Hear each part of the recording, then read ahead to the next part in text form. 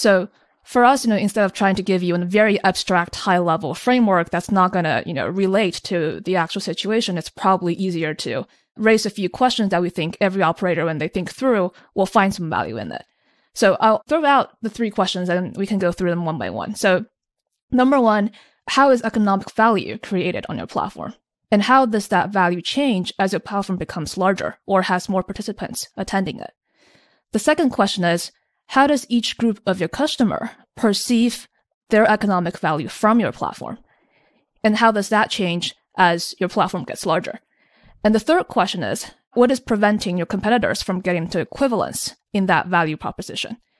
So that to us is sort of a comprehensive list of questions that you have to think very carefully about. And then after that, you may be able to get some good insights about whether your platform may have power or not.